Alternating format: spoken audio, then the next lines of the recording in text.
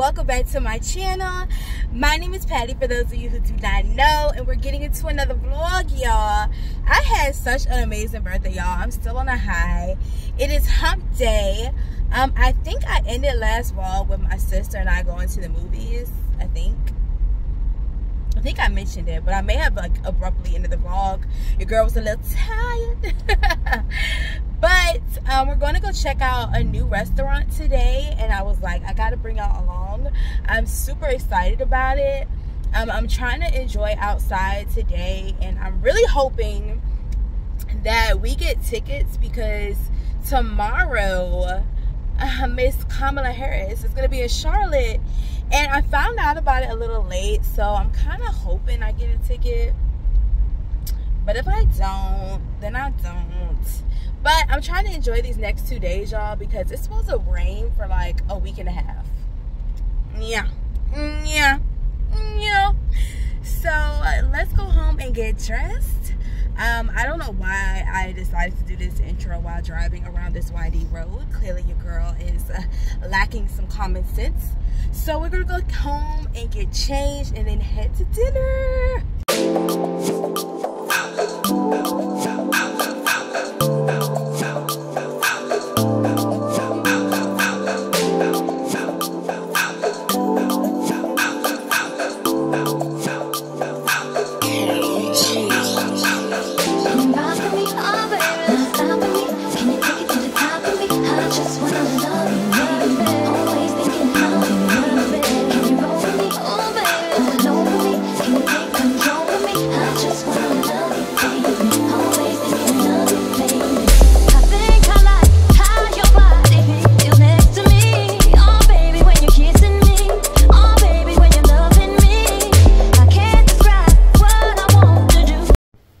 Hey y'all, it is Saturday. It's been some days, and let's catch up while we do some skincare.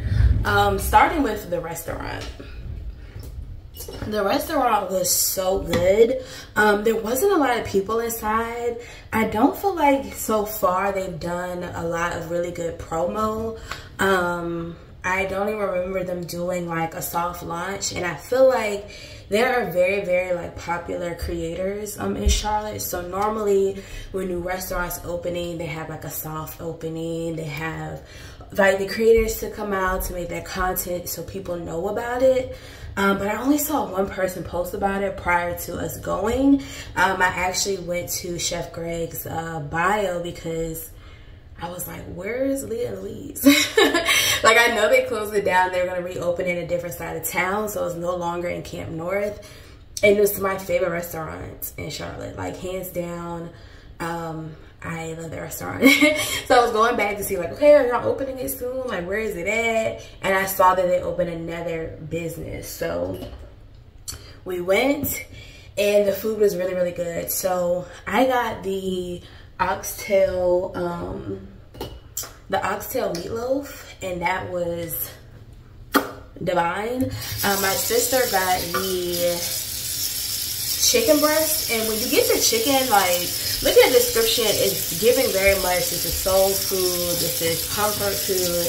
But if you're not familiar with Chef Greg, he always does like a twist on those southern comfort foods. So we were thinking it was gonna be like a fried piece of chicken, like a chicken breast, like a but no, it was like chicken breast, like thinly sliced, with amazing flavor. It had some type of like smokiness to it that was so good. I'm gonna give y'all a skin update as well, so you'll understand why I'm not using my Lumi right now. But the food was so good. So I got the oxtail meatloaf. My sister got the grilled chicken, and then the sides are a la carte. So I got the macaroni and cheese, the mac and cheese, and I got the greens, and the greens are made with smoked turkey meats, not with pork. And the greens were so good. The greens were so freaking good. I still have some left over in the fridge. I'm finna bust down today. It was so good. For sides, the mac and cheese surprisingly was not good, and it wasn't like it was bad. It's just I'm used to all of his dishes having like a special flair, and it just tasted very like typical. Very typical.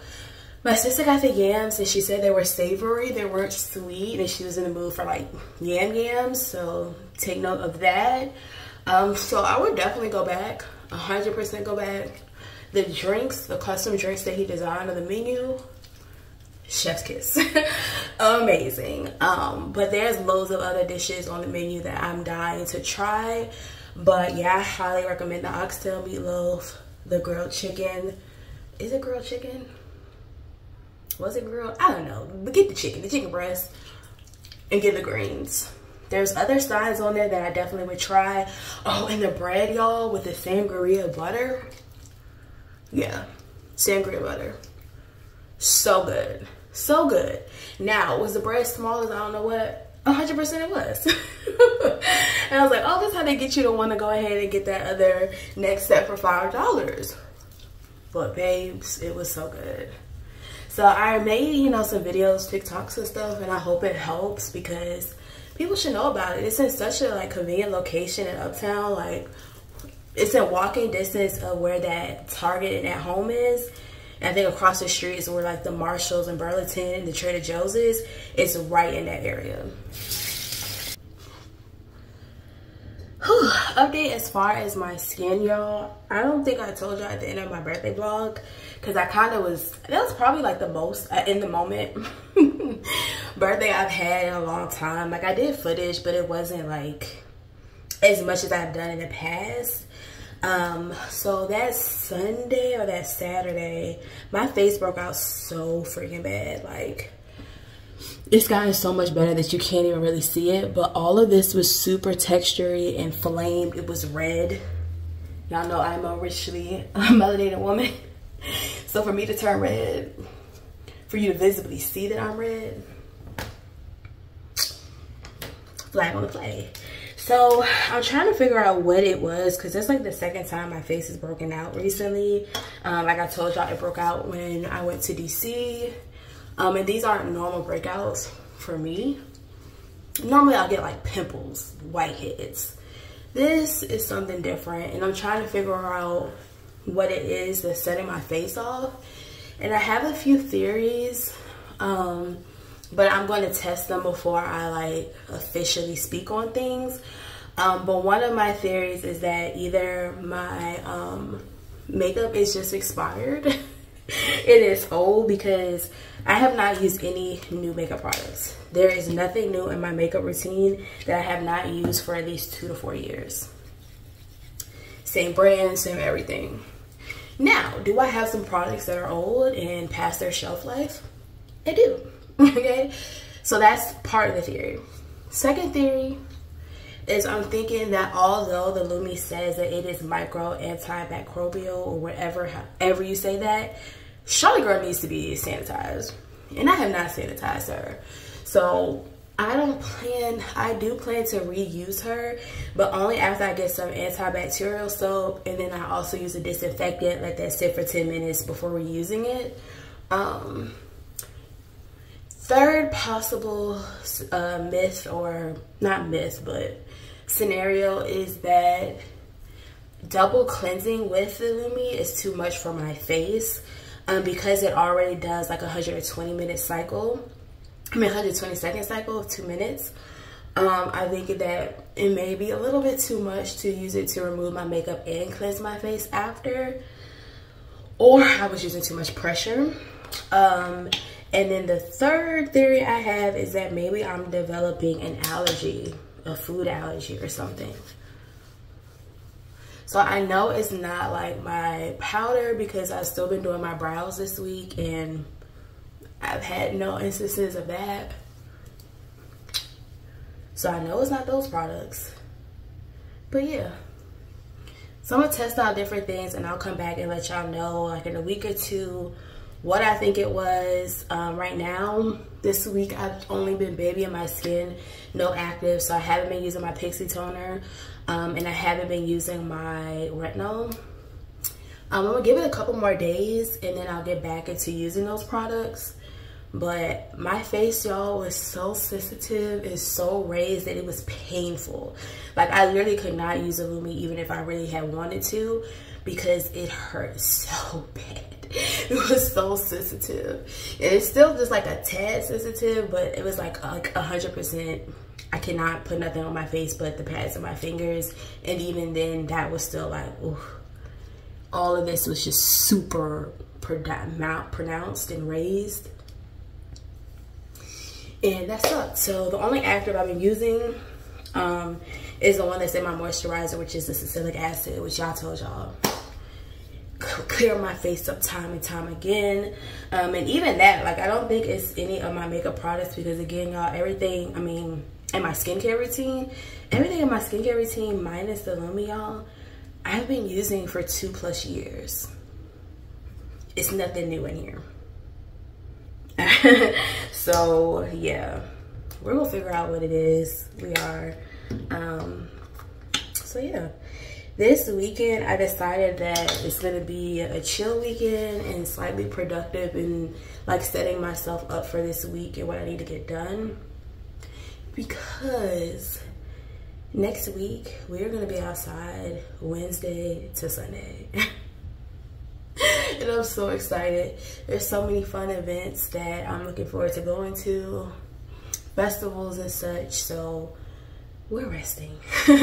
My sister left this morning. She was my last guest. It was so nice having her here, but she got on the road this morning, so it's just back to being little me. Little me. And I need to clean my home. So now that I've finally showered and stopped being a nasty girl, I'm gonna take like the next like 30 minutes to an hour to straighten up, and then get right back on the couch and continue to relax. Hey y'all, so it is Sunday and I'm just getting back in from church, and y'all, it was the word I needed to hear. It was literally, if you've been following me for a minute and some of the discussions that I've just been having about this past year, it was what I needed. So finally, I felt like finally let go and move forward. It was talking about the ripple effects. And I'm not going to do a good job of summarizing it, so I'm just going to have it linked in down below. But it was a turning point I needed. It was a page turner. It was the surrendering that I needed, and it was so good.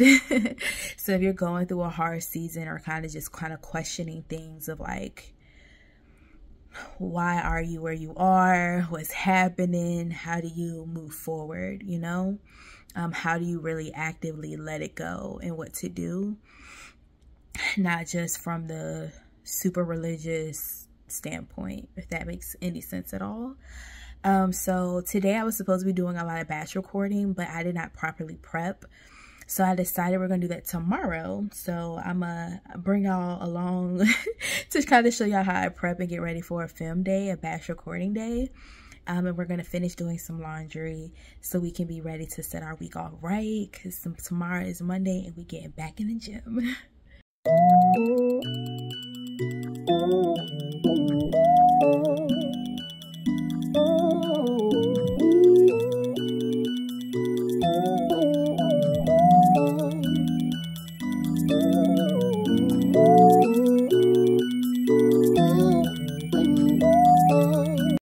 Y'all, I went to the gym today.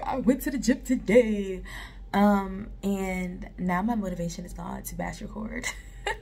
It's not helping that it's like super dreary, but also I was having issues with my AC. One thing I can say about my complex that I love is that I've never had to wait more than 24 hours of putting in a maintenance request. I literally put in the request at probably like 8:39ish. They were here the next hour, and it's not my actual unit. They think it's the outside unit, so I'm glad it's not super hot today. But it is a little warmer than I like it, and I usually always get extra hot when I'm filming. Could I thug it out? I could.